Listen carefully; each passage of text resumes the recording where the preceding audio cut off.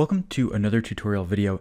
This time around, we're going to be going through some common interview questions that you might get related to merger models and accretion dilution analysis. So a typical question we get on this topic is, I'm preparing for interviews right now. How should I study for the technical questions?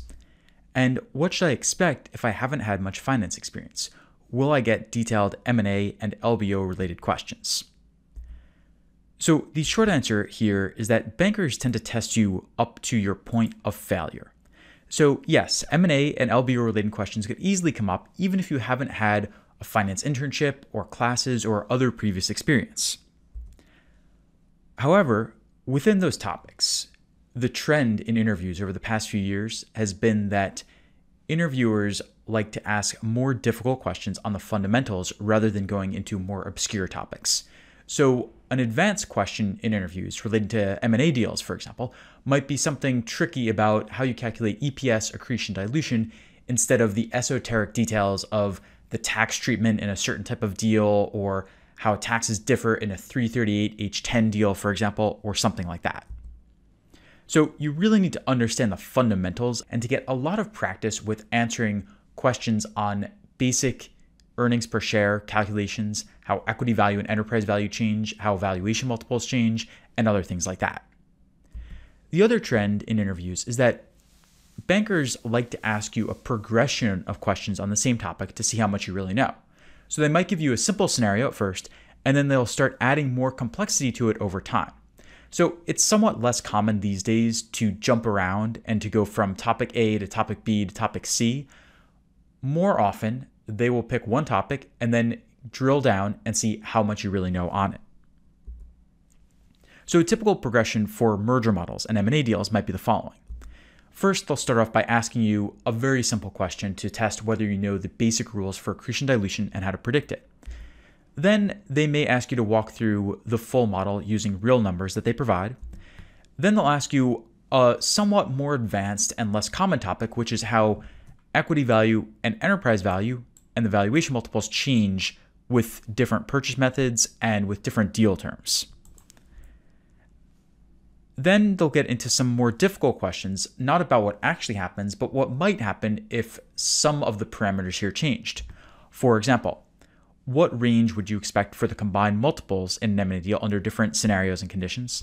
And then what would happen if the buyer were twice as big as the size that they gave you previously in the sequence of questions? And what's the intuition behind that? Why would accretion dilution change in certain ways depending on the size of the buyer and seller?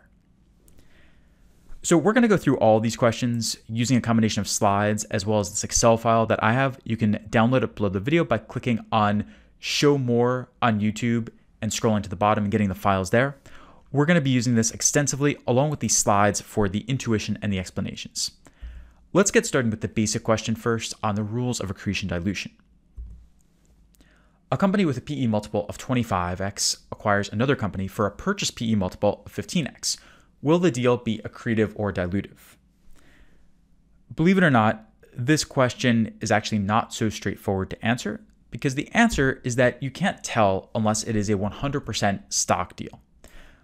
You will see online in a lot of places that if a company with a higher PE multiple acquires a company with a lower PE multiple, then it's accretive, but that's not quite true. It's only accretive if it's an all-stock deal and you ignore everything else beyond the effects of additional shares, foregone interest on cash, and interest paid on new debt. Now, the reason it's accretive if it's a 100% stock deal is the following. The cost of the acquisition here is the reciprocal of the buyer's PE multiple. So 1 over 25 is 4%, but then the seller's PE multiple is 15x.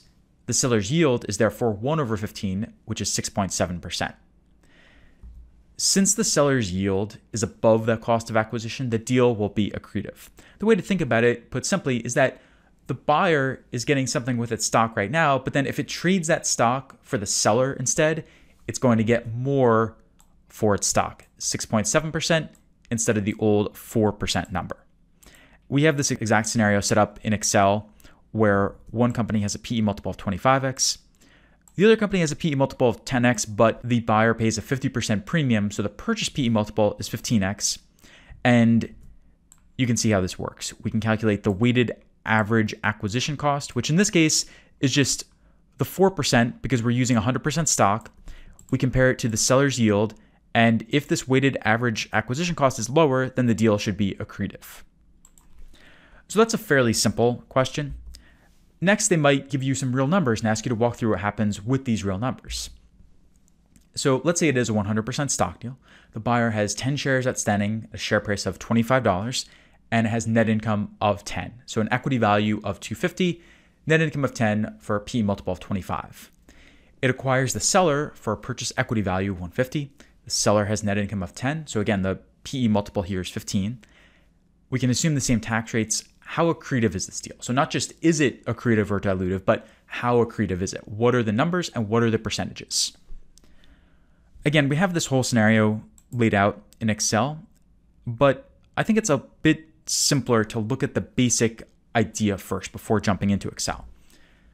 First off, you have to look at the buyer's standalone earnings per share. So it is 10 in net income, which is coming from the instructions right here, and then it has 10 shares outstanding. So 10 in net income divided by 10 shares outstanding means they have an earnings per share of $1 per share. Now, to do this deal, it's a 100% stock deal. The buyer will have to issue 6 new shares to do it because each of its shares is worth $25, and we know that they're paying $150 for the seller because that's the purchase equity value. $150 divided by 25 is 6. The seller's shares go away, and the exact share count of the seller doesn't matter at all. The combined share count after the fact will just be the buyer's old share count plus the new shares issued in the deal, 10 plus 6, which equals 16. And then to get the combined earnings per share, we need to figure out the combined net income. Now, in this case, it's pretty simple because the tax rates are the same for both companies, and the buyer has net income of 10, the seller has net income of 10, so we can just add those together. So the combined net income is 10 plus 10, or 20. No cash or debt was used, so there's no difference in interest or interest income, interest expense, or anything like that. So we can just add these together because of that fact and because the tax rates were the same. So the combined earnings per share is 20 over 16, which is $1.25, which means there's 25% accretion here. If you want to look at it in Excel, we do the math in a more flexible way there because we don't assume that the buyer and seller have the same tax rates, but the basic idea is pretty similar. Namely that if they're paying $150 for the seller using 100% stock and they have a share price of 25, they're going to issue 6 in new shares. The combined net income, we can just add together the net income of the buyer and seller because the tax rates are the same and there's no difference in interest after the fact. And then, of course, that gets us to our combined EPS, just the 20 here divided by the 16 shares. Let's move on and go into the third category of questions on equity value and enterprise value. So the banker might now turn to you and say, okay, let's continue with the same deal. What are the combined equity value and combined enterprise value in this deal? And we can assume that the equity value equals the enterprise value for both the buyer and the seller here, just to simplify things a bit. We have that scenario shown up here where we get the equity value of the buyer and seller, but each of them have the exact same amount of cash and debt, so they offset each other. And as a result, equity value equals enterprise value for both the buyer and the seller. The rule here is very simple, which is that the combined equity value equals the buyer's equity value plus the value of any stock issued in the deal. In other words, the seller's equity value goes away completely. It doesn't exist independently anymore. So it's just the buyer's equity value plus any stock used to fund the deal. So here it's pretty simple. It's just 250 plus 150, which gives us 400. For the enterprise value, the combined enterprise value equals the buyer's enterprise value plus the purchase enterprise value of the seller. So once again, it's just 250 plus 150, giving us 400. And you can see the math done here as well, but we're really just taking the buyer's current enterprise value. We're adding the purchase enterprise value, and that gives us the combined number. And then for the combined equity value, you can see that one of the differences here is that we do start with the buyer's current metric, but then the combined value depends on how much stock was used.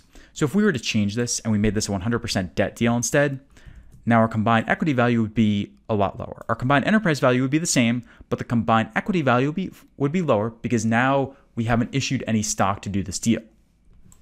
If you get that right, then the banker might follow up and ask something like this. How do the enterprise value to EBITDA and PE multiples change if the purchase method changes? So let's say we didn't have 100% stock here. Let's say we had 100% debt or 100% cash instead. What would happen in this case? I'm going to go into Excel for this part and show you. So we have our combined multiples down here, and I'm cheating a little bit here because I'm making an assumption for each company's EBITDA. We weren't given this in the instructions, but I just want to show you how this works.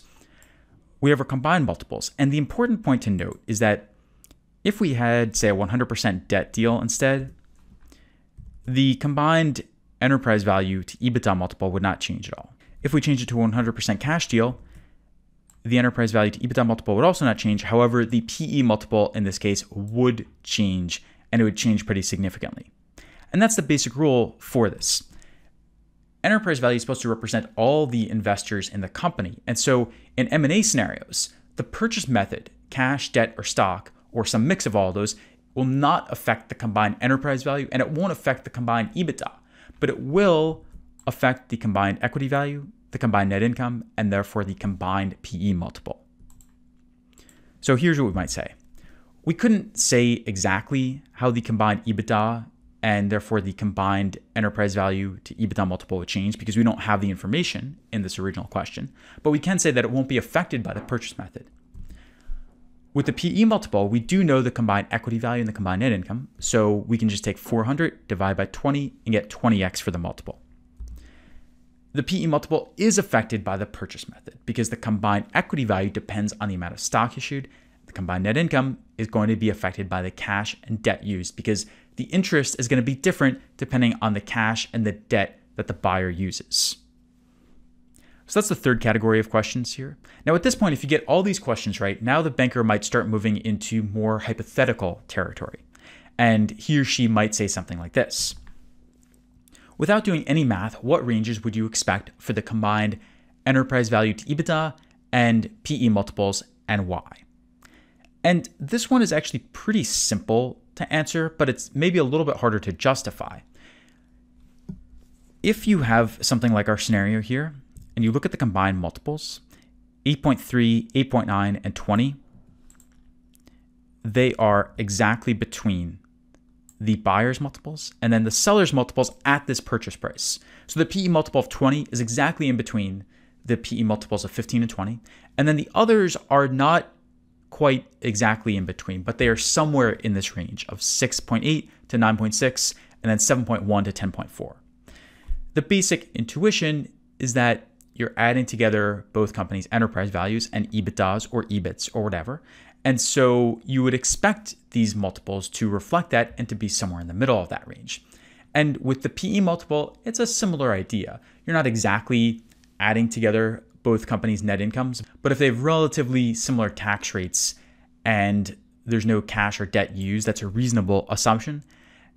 If it's all stock, you're taking the equity value of one company and then adding it to the other one. So you'd expect these multiples to end up somewhere in the middle of the range. Here, again, as I said, we do get a PE multiple that's exactly in the middle, but it's not always going to happen like that. In fact, it'll almost never happen like that because it depends on the sizes of the buyer and seller. So with this question, it's not as simple as just taking an average of the multiples and using that to decide.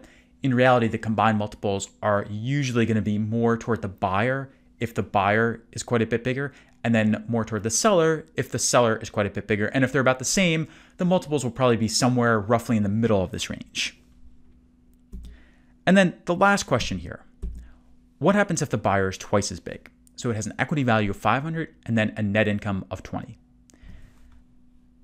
And when they say what happens, what they really mean is what happens to the combined multiples and then what happens to the accretion dilution. Let's plug in those numbers and see what actually happens. So let's say that the company has 20 shares outstanding, and then it has an operating income of 48, a net interest expense of -8. I'm just doubling all these numbers. So it has a net income of 20, equity value of 500. Its PE multiple is still the same. And you can see what happens here. All the multiples are closer to the buyer's multiples. The accretion dilution is lower, and the intuition is simply that the buyer has a greater weighting now, so it makes sense that the multiples will move closer to the buyer's standalone multiples. The accretion is lower because if you think about it, in this deal, the seller is making the deal accretive because its yield is higher than the buyer's yield. So when the seller has less of a weighting and the buyer has more of a weighting and the buyer is making the deal less accretive, then the deal as a whole is going to be less accretive when the buyer gets bigger. And that's the basic intuition here. If you think about the math, the buyer was previously 250 out of 400 of the total company, but now it's only 500 out of 650, which in the first case is roughly 63, 62%, something like that. And then the second case is around 75 or 76%. So there's about a 10 to 15% difference.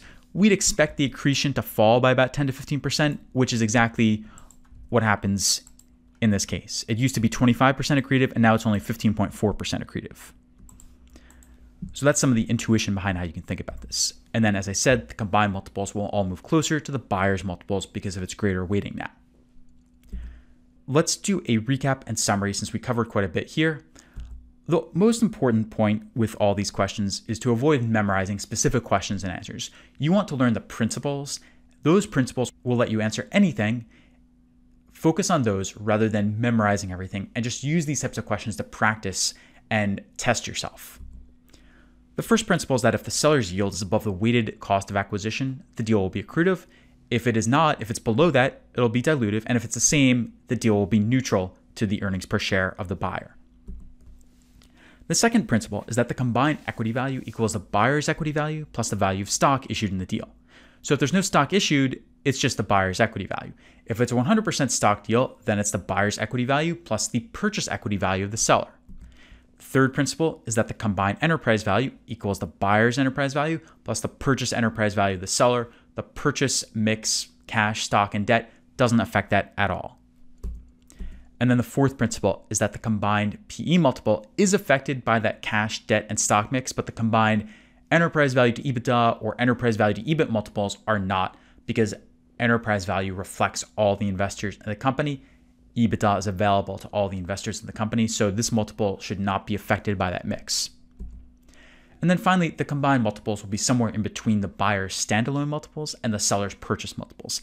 The exact numbers depend on the relative sizes of the buyer and seller, and then for the PE multiple also on the purchase method, but that is the rule of thumb here and some of the intuition behind it. So this gives you an idea of what to expect in interviews. You don't need to know every single last detail here, but this is a realistic progression of questions you might get related to M&A deals and accretion dilution analysis.